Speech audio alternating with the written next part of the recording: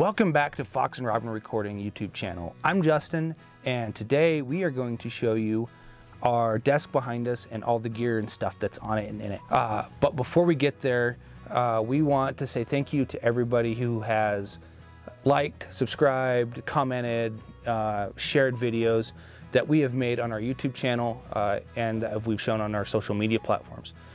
If you have any ideas for videos that you want us to do, or just want to say a quick hi or something, send us a comment or an email or find us on social media. There'll be links to all of this in the description below.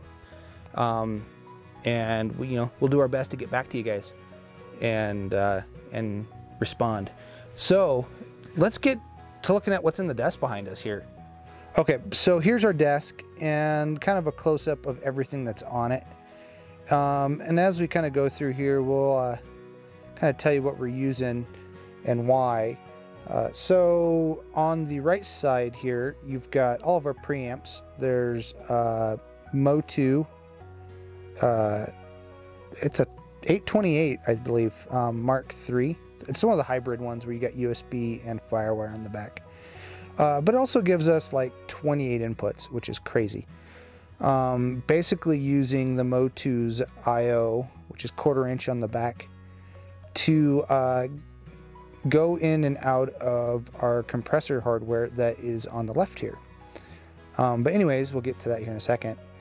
And then underneath the Mo2 is 2 Focusrite Octopre dynamics, which has 8 mic pre's, and each mic pre has its own compressor built into it.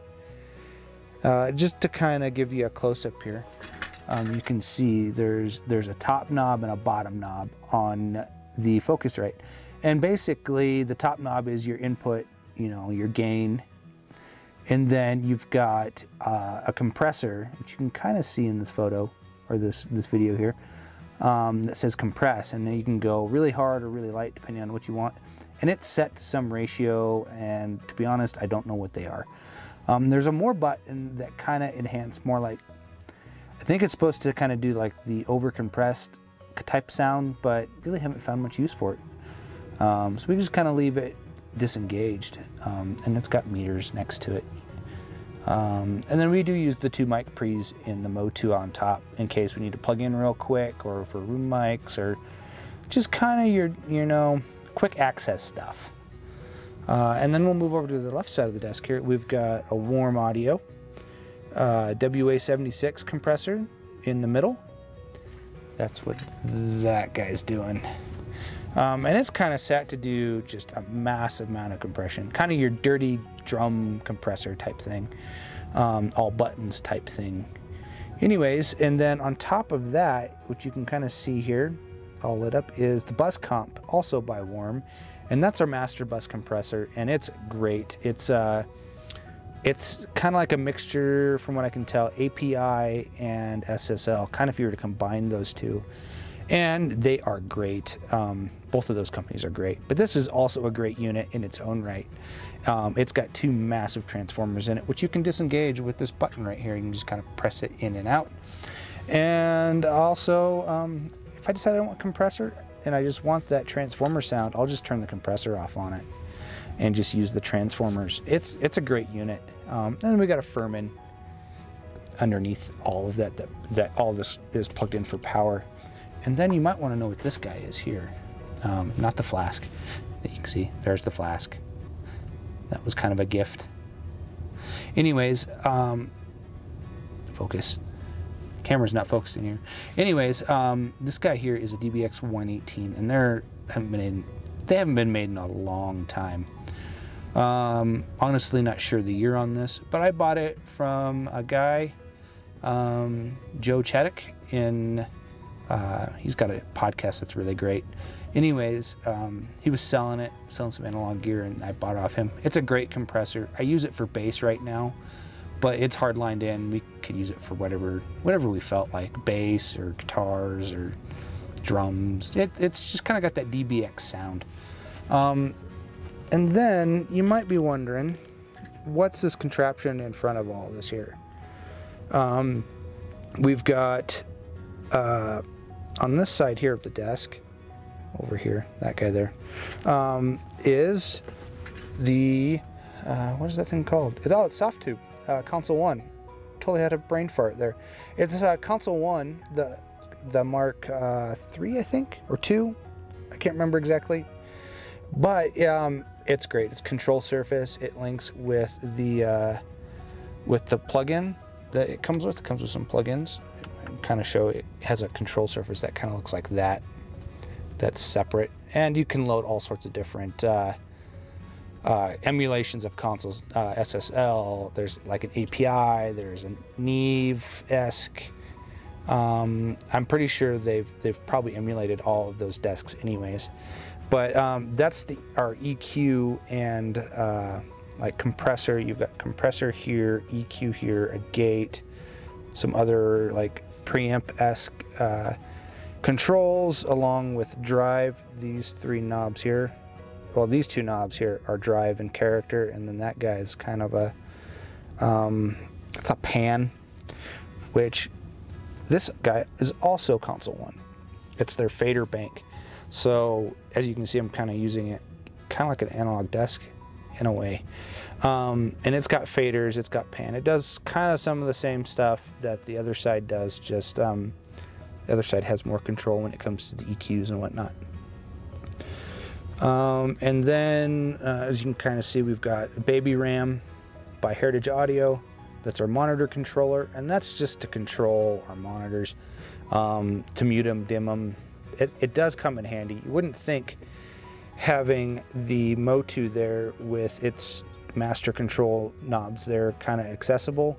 You wouldn't need it, but it does very well come in handy. You can hit mono, you can hit mute, dim, different inputs. There is one input that is set for the DAW coming out of the Motu, and then I think that red number 2 on this guy right here, if I go like that one, good knobs, but if I go to that one's just a 1/8 in for like iPhone or something, laptops.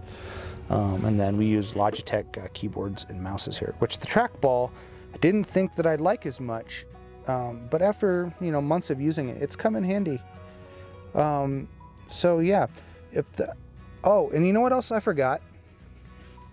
This guy here is the Mesa Boogie cab clone, which is hooked into our Vox AC30 that sits off to the right of me here. It's a guitar interface, essentially. Well, in a way, it takes your power output that would power your speakers in your cabinet of your guitar amp from the head into here and converts it into a signal that can be plugged in with a mic cable into the back of your interface or whatever you're using, PA or whatever. And then you can control how much signal you're getting from your signal. So you can kind of like crank your amp without waking up the neighbors. It's a really cool feature. I use that to record guitar a lot. And then obviously, we've got the next to our desk our lovely Alpha 80s from Focusrite.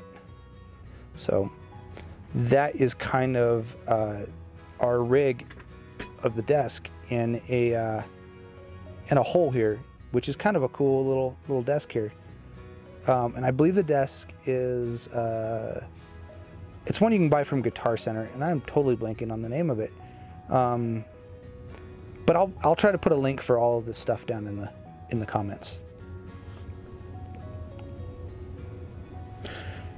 Also, in our rack, we have a side rack here, which has our hard drives.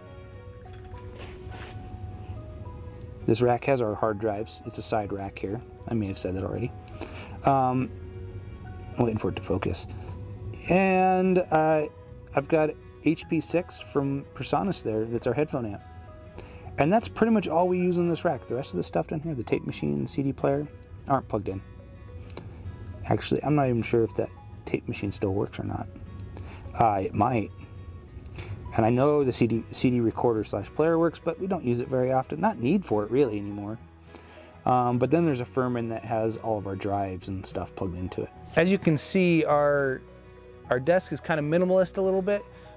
We do a lot of stuff in the box, inside the computer with control surfaces, and a little bit with compressors in and out of, you know, we've got hardware, we've got plugins and stuff. We've got these awesome speakers from Focal that Sweetwater helped us get. You know, you guys got any ideas? Like I said in the beginning, send us a comment or an email or something on social media. And we look forward to seeing you guys next time. And don't forget to hit that like button. But definitely we'll see you next time.